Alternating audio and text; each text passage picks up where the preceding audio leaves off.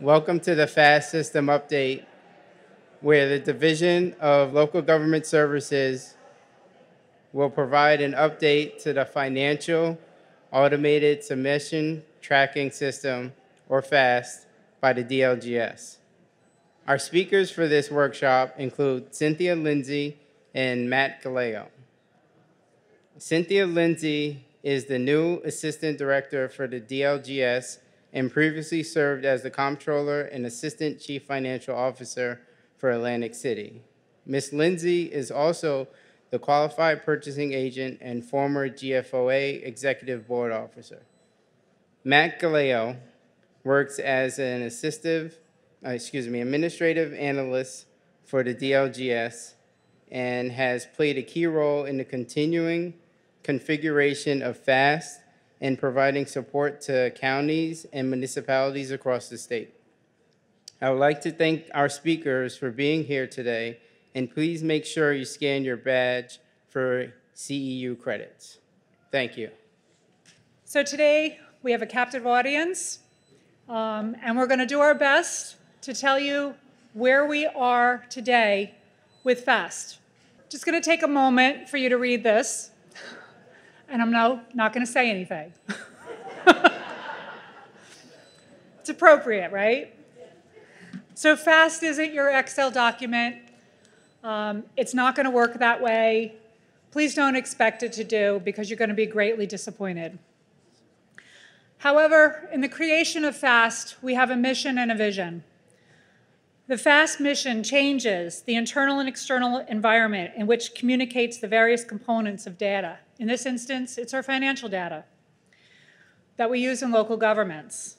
The future of FAST will evolve as we build modules that allow the exchange of data used in improving fiscal analysis for various scientific, social, economic interpretations or presentation. We'll look to work smarter, not harder. Again, let's digest that for a moment. We understand that right now it's really, really hard, but the future, it'll be very, very easy. I'm an innovative person, right? I look forward to the future. We wanted this. For 50 years, we've been doing things manually in a manual paper. So we're asking you to partner with us to get this to where it should be. FAST will increase the efficiencies and collection of dissemination of local governmental financial information with your help and ours. This is my vision. Some of you know me from a long time ago when I was your support representative for your financial software. Some of you may know because you were students in my classes. I have a university mind thinking that we're here to educate you, and FAST we want to use as one of those tools to do that. So you'll hear from the mastermind behind this very, very shortly, but we want to create a FAST university. FAST University will help train the portal as it evolves. We'll do webinars. We'll ask for support for our affiliates, the GFOA. We're going to develop better end-user documentation, kind of like a FAST for Dummies, if I can copyright that. We're going to create helpful hints, continuous helpful hints. And of course, there's the DCA help desk. FAST will begin to evolve where we'll have versions and updates, so you'll know what version of FAST that's running. So as we push out the updates that you're going to see very, very shortly, you'll see what version and updates that you're working within. And it's my vision to create a toolbox. I came from the CFO world before I came with the division, so I know the tools that you need to get to this point when you're submitting your AFSs, your SDSs, your ADSs, and most importantly, your budget. We're going to try to create toolboxes for that process that gets you to that budget. You know, while you're working with the revenues and when you're working with the expenditures and you're fluctuating your tax rates, we're going to try to create a component in FAST that allows you to work within, like you did with your Excel document that you do today. And then we're also going to look for that information to then integrate with the submission into FAST. That's my vision. We're going to look at the data collection and the analytics. This is what is the criteria of FAST that makes it so valuable. We are finally able to use the collection of the data to create information that we'll share, that will be able to predict and trend analysis. And most importantly, we'll be able to evaluate municipalities and local governments that may be at risk for certain situations. So what are we concentrating on today? We're concentrating on generating the reports that you need. We're going to concentrate on enhancing the flexible chart of accounts. And we're going to concentrate on putting some validation in the reports that are already out there. So I'm going to take you through a little bit more depth. In the generator reports, we all know that these are the official documents that we use in our everyday lives. The ADS, the SDS, the AFS. We need an actual introduced budget. We need an amended budget if so happens. And we need an adopted budget. And we need to be able to disable or shut down and identify the submitted documents. We know we're not there yet, but we will be very, very shortly. We're going to be able to delete the working drafts or the unwanted or the unfiled documents. We realize that you might have 20 AFSs out there, and we don't know which one's the right one. We understand that you might have created a document, again, because you didn't realize how to use FAST. So the division, we're working on trying to drill down on the submitted document and then give the ability to delete working drafts. And we're going to be reaching out to some of you to ask you, which one is your filed document. We know, because you've submitted it, but we're going to confirm and make sure that we're not deleting any documents and give the end user the ability to delete those working drafts on your own. We have a method of storing the submitted reports. Okay, there's a document concept that we're using at the division that will allow us to archive all of the existing reports that are out there or the future reports and transfer the information that you found now in a fiscal report, on the fiscal reports into FAST. We're going to work on reviewing the outdated or unused information found in the reports today. How many of you wonder what that 8-digit code is on the AFS? Does anybody know what it is? Those control numbers that are on certain lines? Bill, you know what I'm talking about? Sure. Does anybody know what they're used for? Okay. Just so you know, I wanted to make sure that we don't know what they're used for because we're going to delete them. If anybody's holding on to those numbers, make sure you save them because they're going to go away shortly. However, what we didn't want to do is take away mostly what you see. We wanted to give you some familiarity to what the reports and how you see them and display. And as they evolve, we'll start taking away certain sheets and certain information that is no longer needed by either you or the division. We're looking to create a table of contents to remove the legacy sheet numbers. Sorry, Bill.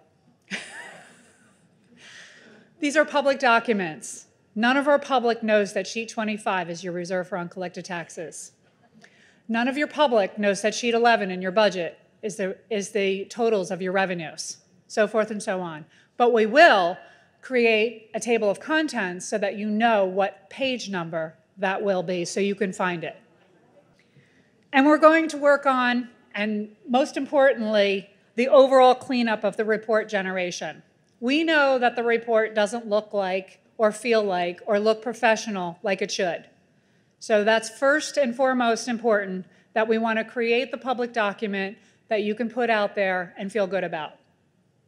We're going to work on cleaning up the fonts, the formatting, the alignment, correct truncation, and other placements of characters. And that we're working on in-house. We need to create some additional flexible chart of accounts codes. The FCOA codes determines an item section. Right now, you can click Add anywhere when you're adding those FCOAs. For those of you that have already put into your budget, you realize what I'm talking about. In any section to create a new code. We're going to tell you that if you create a code and you didn't want it, you need to deactivate it. not edit it and make it and change, because it won't recalculate itself. So little helpful hints as you work along is going to be posted in our helpful hints. We're going to review and revise the current list of FCOA codes when it comes to talking about grants. We realize that the grant revenues don't match the grant expenditures. We're going to do a conversion so that they will. We also realize that we have to add some flexible chart of account utility codes.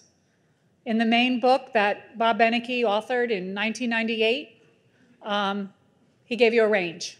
Same with the grants, gave you a range. So we're going to drill down and get some more account codes for you to utilize. This is mine. We need to create some class codes. We realize that right now your budget sorts in FCOA code order, and we realize that that doesn't actually represent your governmental unit, whether what type of government you are or however your administrative code is set up. So we're going to create what's called a class code, and that will be user defined so that you can sort your budget the way your organization works. For example, if general government, CAFR 20, has administration, finance, tax assessments, tax collection, they'll all be grouped together and you'll have a subtotal within the section that it belongs in. If public safety, police, fire, EMS, OEM, that falls under that public safety function or that liaison or that commissioner, you'll have the selection of what FCOA codes you want to put in what section. Validation, huge, huge, huge part of FAST. Okay, right now there's very little validation in the ADS and the SDS. So we're looking to install some validation so that the equalized valuations are populated to adjust from year to year. So when you have your 15, 16, and 17, when they roll over the next year, it'll be 16, 17, and 18, and it will continually roll over. We're looking to filter your bond groups. Okay, when Matt talks about your helpful hints, and you'll see some screen navigation, it's going to give you some hints on that. This is the real mastermind, I want to tell you.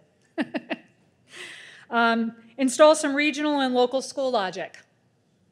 We understand that we had some trouble with the ADS and the SDS as it relates to local and regional schools. We're going to create a CFO certification prior to submission so that the CFO is actually certifying it and then submitting it at the same time. We're going to create alerts for debt limits. So if your debt limit is over 3.5%, it's going to give you a little red notice to let you know that, and also give the division the same. And we're looking for the SDS, if you have to file one, to pull from the last filed ADS or SDS unless it's withdrawn. Install some validation in the AFS. This is the big report that we're looking for a lot of validation in. I'm going to take and start with the trial balance. Yes, we are going to reorganize according to the standard code. Okay, cash will be up at the top, not at the bottom. We're going to lock down accounts that are linked and that are calculated fields. So we all know that we start with other sheets and it comes back to the trial balance. If that's linked, it's going to be locked down so that you can't make that edit. Because we know that when you make that edit, it breaks the link. Okay, so we're going to lock that down so you're not able to do that. We're going to allow to add for specialized accounts. We all know that you have your standard trial balance, but there are cases where you have to put in your interfunds and those that are specialized to your local entity. And then we're going to allow the separation of deferred charges and emergencies according to title. Right now, they all group together for one total. Some continuation validation on the annual financial statement. On the RUT, we all know that in the time that we're in now that we submit the RUT with our budget, so we're going to give you a checkbox, and that will let us know that you're going to insert the option to submit with the budget. However, it is part of the AFS, so we don't want to take away the integrity of that document. We're going to allow certifications by other officials. Right now, the CFO is certifying for the tax collector, the tax assessor, and other officials. We're going to open it up so that that person that holds that title will actually log into FAST and make that certification. That certification by the CFO will not be allowed until the assessor and the tax collector makes that certification. We're going to correct many of the calculated fields that are not calculating correctly. We're going to validate for obvious calculations, prior to the CFO submission. So things like your debits equaling your credits, not a big deal, right? We're going to make, I was being sarcastic. We're going to make sure that your debits equal your credits prior to submission. Some validation on the budget. We're going to insert logic for the budget process. You'll have an introduced budget, you'll have an amended budget if necessary, and you'll have it adopted. We're going to correct the advertisement and the public hearing dates. They were not pulling correctly, or giving you the opportunity to make that adjustment. We're going to auto-populate the cap calculations to the explanatory statement. Right now, that's a text field. You're going to add it all in manually. So we're looking to take, when you do the cap calculations on a separate tab, once you do that, that information will automatically populate onto your explanatory statement. And then we're going to lock down calculated data fields, tax rates, totals, et cetera, throughout the budget document. We're going to add a checkbox for new revenues. Okay, right now, if you put a new revenue in, it doesn't alert us, so we'll need that for our approval process. You'll see very shortly when FAST has the production moved out, we'll have the amendments menu, which will include Chapter 159, change of title and text, emergencies, and special emergencies. They will all be available for FAST. And then whatever you do as an amendment, part of the rollover process, it will grab that data and start off of your beginning balances, in the appropriate titles on your next year's budget. And then we're going to look to insert logic for your 3 or 6-year capital plan. So now I'm going to introduce the mastermind behind FAST, and he's going to take you through a navigation and some helpful hints. And you get an opportunity to match the face behind the phone calls that you're making. Thank you very much.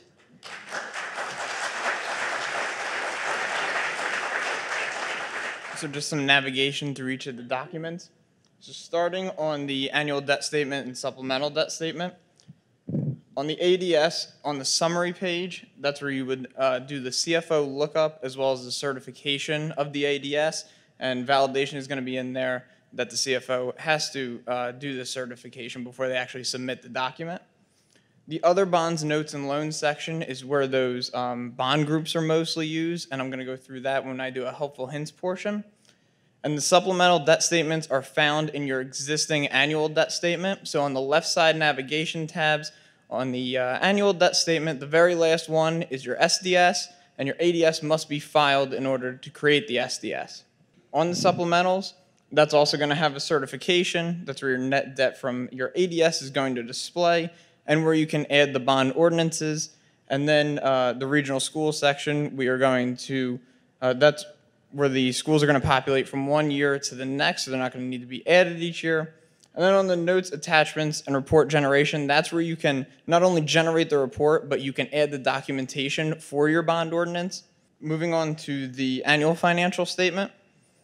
So all the AFS certifications, collector, assessor, CFO, debt, RMA, are all found on the tab on the left side that's labeled Affidavit, Cert, and Report of Financial Assistance.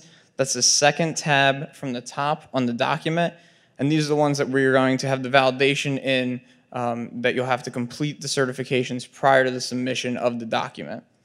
On the general budget revenues and allocation of current tax collections tab, there was some confusion there. The 159s that used to be listed on sheet 17A are listed and added at the top of this tab, and they display in the first total line right below the grid. So that's the picture here on this slide.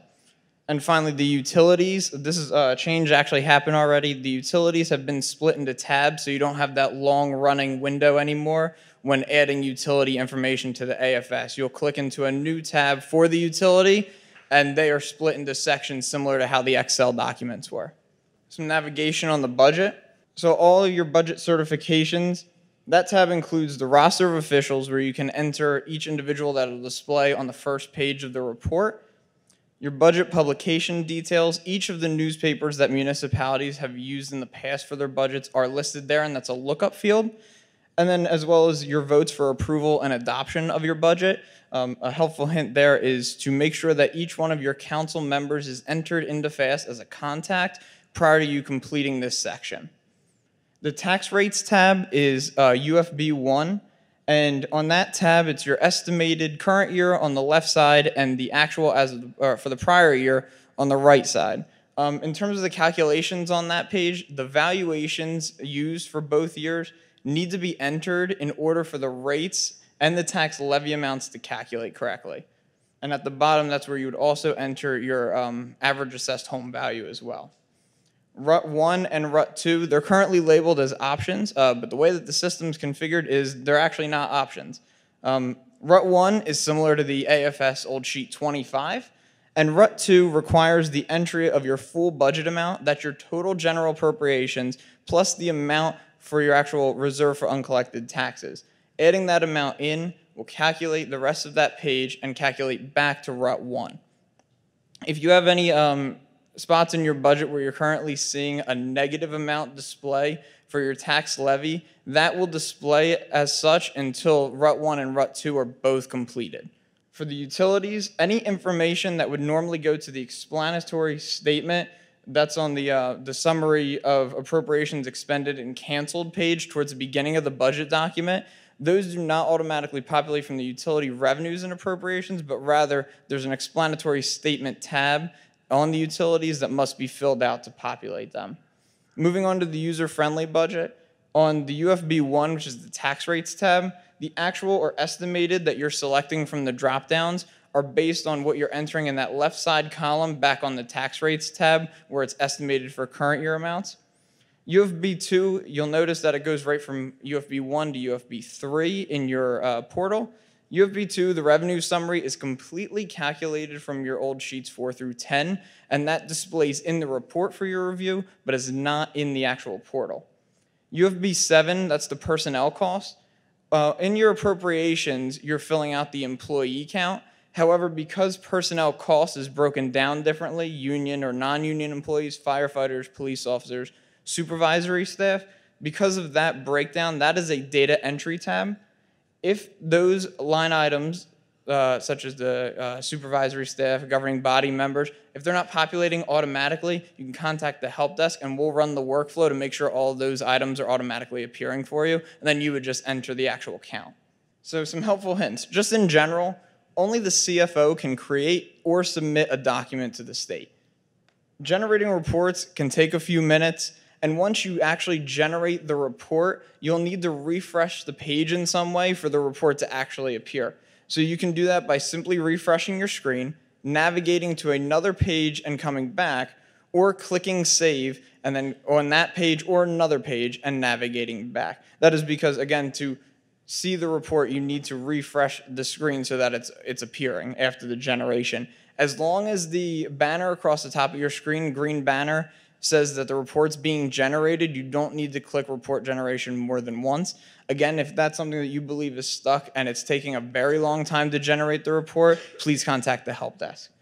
And finally, ensure that all of your officials are added as either users or contacts prior to actually completing the documents. So when you go to add your council members for a vote, or when you're going to certify the various sections of the annual financial statement, all that'll be a lot easier if all of your individuals are entered as contacts already in the system. And when they are contacts, ensure that they're both associated with your municipality.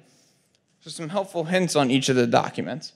On the annual debt statement, there's those bond groups. They affect 4 different tabs throughout the document. The very first group refers to what tab is on the left side of the document.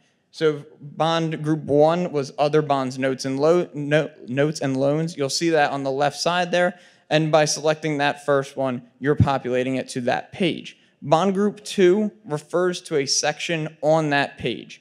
And then bond group 3, if applicable, would refer to a subsection on that page. So in this case, we have other bonds, notes, and loans. Serial bonds is the section on the page, and it's either issued or authorized but not issued that you would select from bond group 3. A good indicator of making sure that you're populating something to the right section is using the Roman numerals that display before the description as a guide. So Roman numeral 1, in this case, appears before other bonds, notes, and loans, serial bonds, and issued.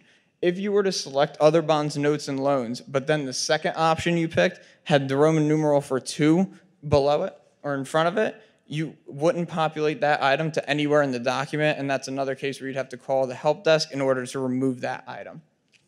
For the supplemental debt statement, be sure to use, the ADS must be filed in order to do your SDS, and then also be sure that once you clicked once to generate the SDS document, that is the only time that you need to click that to create it. If the SDS takes more than a few minutes to appear, again, you can contact the help desk for that. Some helpful hints for the AFS. So make sure to complete each of the certifications on the affidavit, cert, and report of financial assistance. And again, make sure that all of your contacts are entered prior to doing so. As Cynthia had mentioned, editing a linked record will override the calculation. So we can see here on the trial balance record on the right, this one is a linked record, and it's current fund mortgage sales receivable. If you were to select a different fund, or if you were to change the text of mortgage sales receivable, even if it was making all the letters capital letters, it is changing the hard coding of that item, which is leading it to no longer pull from where it is supposed to be pulling from. So in this case, it wouldn't pull from the old sheet 27 where that information was entered because that update was made. And this is one where we're going to lock down with the validation to prevent this from occurring. For sheet 9, that's the cash reconciliation. On what was sheet 9A, when you're entering your bank deposits, be sure to enter both the fund names, current fund or capital fund, and also the actual name of the bank. Again, the utility sections now displays individual tabs, so that's easier to navigate, and just be sure to complete each of those tabs when you're going through. And then we're also going to work on setting up a recommended order for the completion of the document. So putting together a document to help you go through the AFS in a certain order to make it as user-friendly a process as possible. And finally, some helpful hints on the budget. So again, tax rates mimics the old UFB1 tab. An add button may be used to add new items in any spot on a page. So if you're entering revenues, you don't actually need to click the add button next to the section that you want to add to, but anywhere on the page. The revenues, by choosing the FCOA code, will populate to the applicable section. On the appropriations, if you're on inside caps or outside caps, it's again, whatever appropriation that you are selecting is going to determine where the item is going to be placed and not actually where you're selecting the add button. If you are inside caps, let's say, and click an add button, and it is an FCOA code that's outside of caps, it will populate there. But there is no populating a revenue to an appropriation or appropriation to revenues. That logic is built in. Again, the RUT 1 and RUT 2, this is where some users were seeing a negative tax levy amount throughout their budget. Just be sure to complete both RUT 1 and RUT 2. For the utility codes, only FCOA numbers that start with a 55 currently populate to the utility section. So if you were to select another item, the totals, it might change in accordance with that item, but you won't actually see the line item anywhere on the utility section. And it's the same thing for the open space. Those are FCOAs that start with a 54. Any other items entered wouldn't appear in that section. On the UFB 8 health benefits, you're entering the employee cost sharing amount as a positive number, and FAST knows to subtract that amount.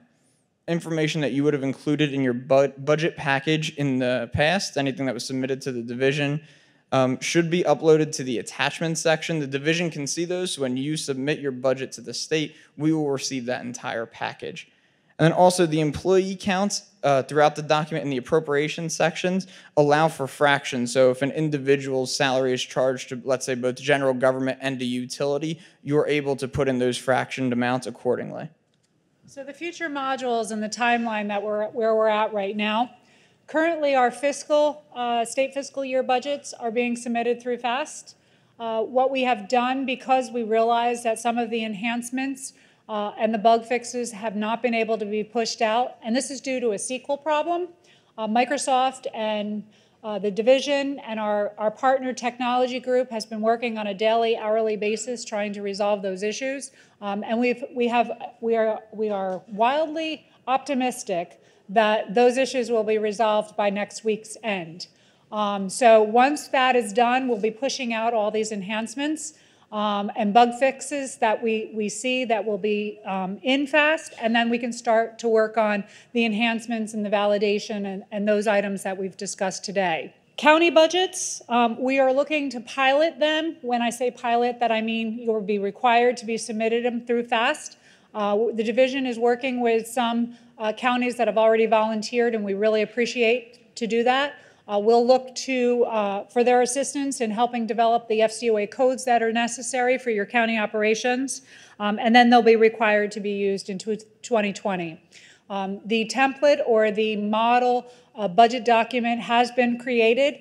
We just need to work on the FCOA codes so we can roll them out. Fire district budgets, we're going to, again, pilot them in 2019. So if you're sitting in the room and you're a fire district, you will use the traditional Excel document for that. We're going to select some pilots to actually be required to submit through FAST in 2019, and then everyone else will be required in 2020. Once we get through the municipal, then the county, and then the fire districts, then the authorities will work on getting them instituted. The templates of all of these documents and all these entities are already built, but we're just working on trying to work through getting the enhancements and the documents and what we have out there perfected. That's the goal of the division right now, to get everything working correctly. We're really dependent on you. If you have an issue, we ask that you contact us. Let us know what the issues are. If you can put them into an email and get them over to the help desk, we really appreciate that. We need your feedback. We understand that this is a difficult process. It's change, and not everybody works with change as well as we would like. But we do ask for your patience, your understanding, and your support. Our success is your success, and we're looking to partner for you as we always have. And here's just some information for the DCA help desk. You can email the help desk at dca.nj.gov address or call area code 609-292-8134. And please include, whether you're calling or emailing, your name, the municipality that you're calling for, the document or module that you're working in, and then also a specific question or issues while you're working through that module. Thank you.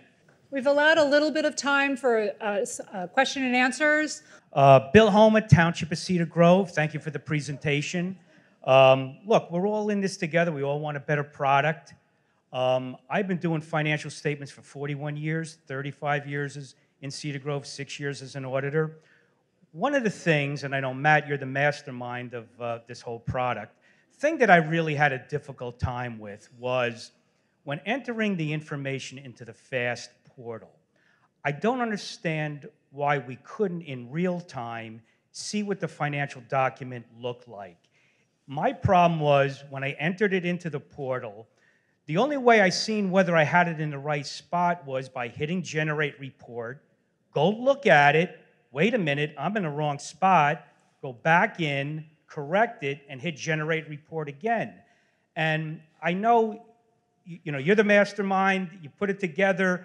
I'm not a computer person, I'm not gonna lie to you, but I don't know why, if there was a way of us, when we enter it, we're also kind of seeing what it looks like on the schedule without hitting generate and report and then waiting. I don't know that I can respond because at this point it doesn't give you a display of your work other than it does put in totals where totals are necessary. But part of the toolboxes that we're looking for is a way to create that.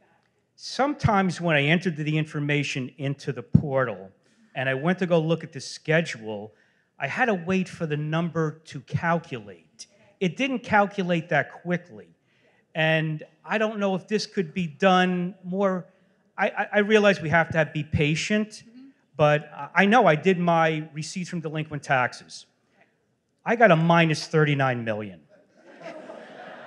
which I said, this can't be right.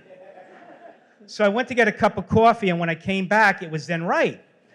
So if there was a way of trying to, if we're doing it, even with the debt statement, the numbers coming up, boom, more quickly than, by me waiting. Should I wait, or is it, did I enter in something incorrectly? Just so we had something more real time. Okay. Alan Negri in River Edge. Just a clarification on the help desk. Are you saying now that the help desk is the gatekeeper for all questions, whether they are IT questions or whether they are financial accounting questions? Because in the way it worked last year, basically Maureen was handling more financial or accounting questions, and then if we did have a software or an IT issue, we were going through the help desk for that information. But are we now, whatever the question might be, submit it as the gatekeeper here and let them decide who's going to get back to us and resolve that issue? Yes. Okay, thank you. Thank you. It's very important for you to put your document that you're looking for, what the issue is, so that we can put it to the right person that could help you assist with it. So yes, it is a gateway, and that's how we're asking for you to respond or put your questions in. The speed of which, when one clicks enter to submit a standard line item, it takes a long time for that to go to enter another line item. Has that been addressed at all? I mean, that's one of the major problems, especially when this whole room is entering everything on that system. So our technology partner continues to work on the speed of the document. That there's been recommendations in the past that have been made by Microsoft, because it's a Microsoft platform, to our technology partner, and they are working towards pushing out some of those speed enhancements. We've tested some for the AFS that worked pretty successfully, so we're looking to replicate that in the production environment now.